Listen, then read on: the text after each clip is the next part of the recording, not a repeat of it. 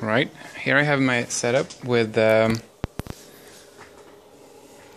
flight controller powering 4 motors, but instead of letting the flight controller control this motor, I take that signal into the oscilloscope here, you can see. And right now it's powered off. I'm just gonna turn it on for a second.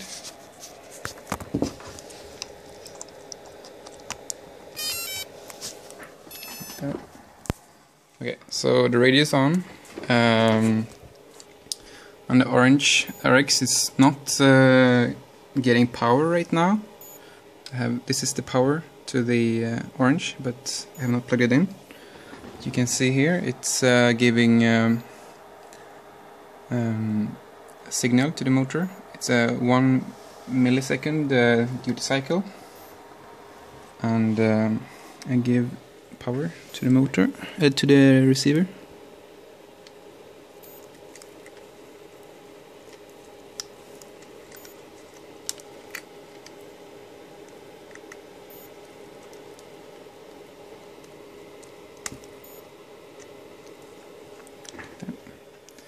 And it's receiving signal from the controller now, so still 1 millisecond. Now I arm it's not armed yet, so I'm gonna arm it like that. Now it's armed, the red light is on the flight controller, still 1 millisecond, and I can give some throttle. You can see the cycle goes down.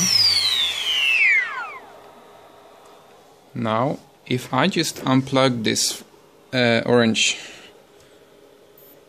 the motors go crazy.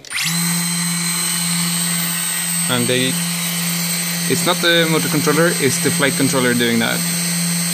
So it's giving full throttle to all the motors, and just keeps doing that. And I have 0 throttle here.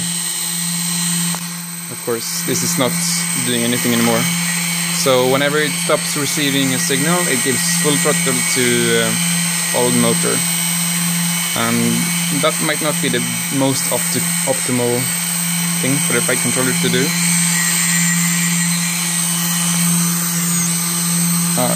It's doing random things. It's not controlling it by gyros anymore. There's just 2 ways to stop this, and it's pulling the battery or giving it the signal from the orange again. Like that. Now we have it has a signal, and it stopped doing that. So this is a pretty bad bug with this flight controller.